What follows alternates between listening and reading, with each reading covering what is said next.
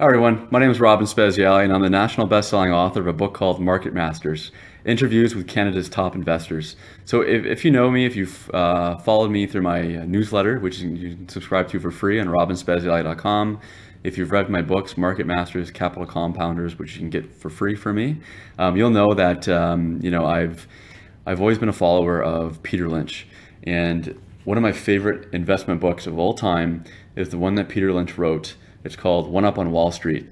And I have the book here, I'm holding it now. I have lent this book out to so many of my friends who ask me, Robin, like, what's the one book that changed you, that made you a better investor, the investor you are today? I always say One Up on Wall Street. I lend it to them and they just love it. It's my favorite book. There's tons of dog ears in here. And you can tell this book is definitely aging. But there's one really great chapter in this book, and one that I read and reread every year in One Up on Wall Street.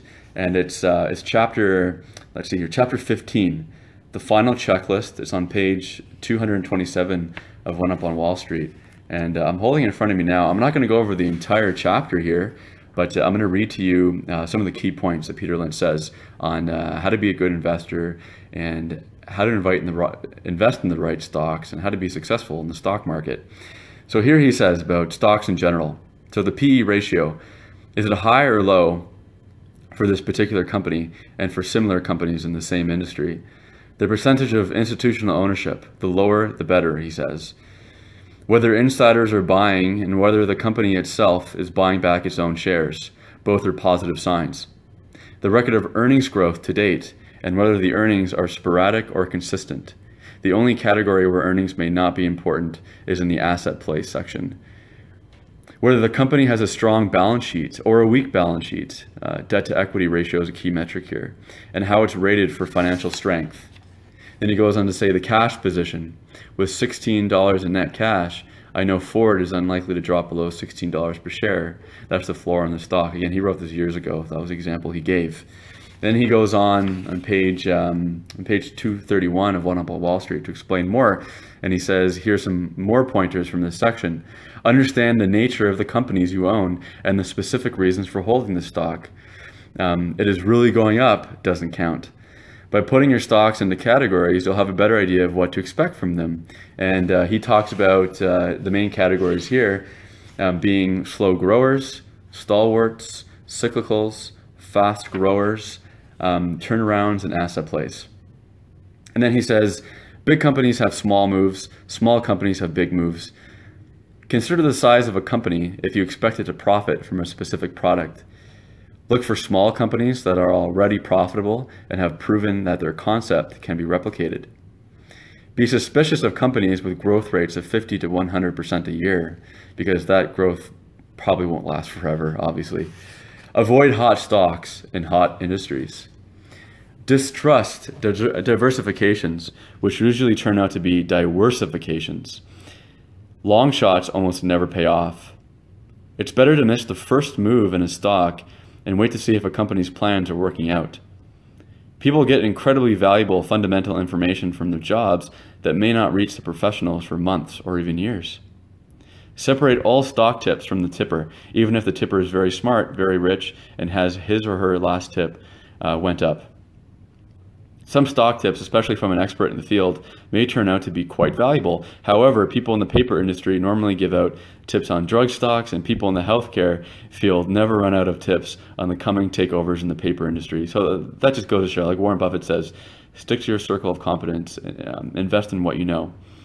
Invest in simple companies that appear dull, mundane, out of favor, and haven't caught the fancy of Wall Street.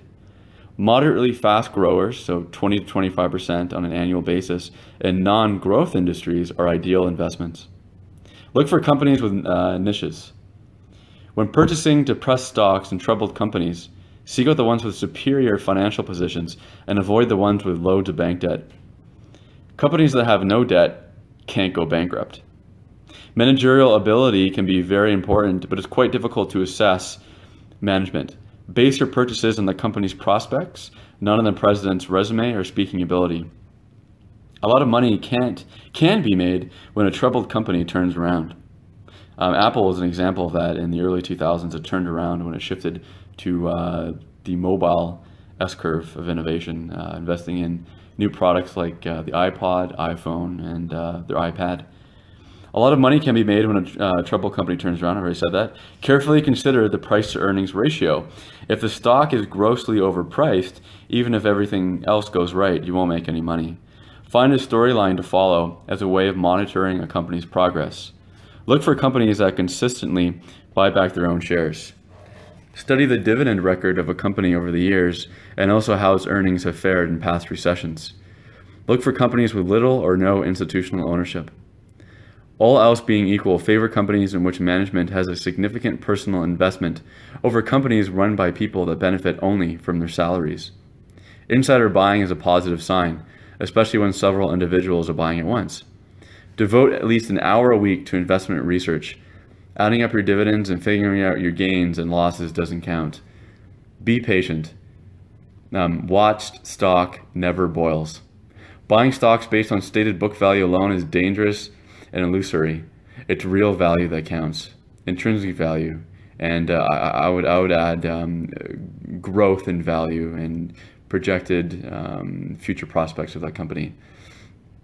When in doubt, tune in later. So what Peter Lynch is saying here is that always keep a watch list, and maybe you'll invest in the stock later when you do some more research.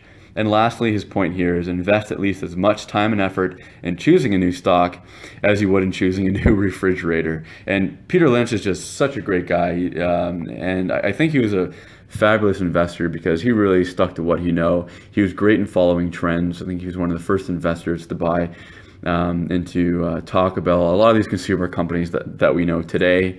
And it's just such an easy read. So this was his investment checklist from One Up on Wall Street. I highly recommend the read. Thanks, guys. Happy investing, and talk soon.